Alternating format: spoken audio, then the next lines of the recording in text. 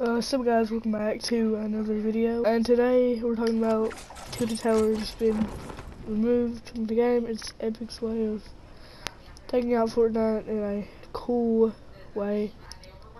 I mean, Fortnite probably didn't want it in the game. Many people didn't either. There's only parts of a building remaining, and basically all of it's gone, and you know, it's what's left of it. I mean, it's a cool spot, lava, you know, where so many 1v1s happened in season 4, which was when it came out. It's gone, and the only building that's kind of standing is this little building, which is like a parking garage.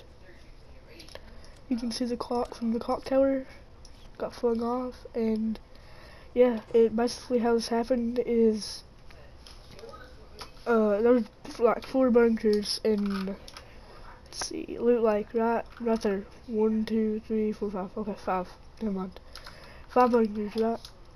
Each of those bunkers, I think, has something to do with like a weapon, and it had like the drum gun, the tactical SMG.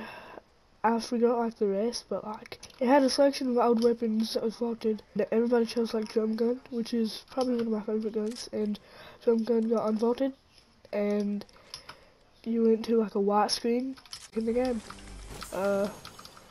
So drum gun is back in the game, and that event is over. Well, it's not really over because season 9 is coming, and everybody knows that season 9 is going to have something to do with it. So that's in the future, and yeah, I'm gonna try and start making these types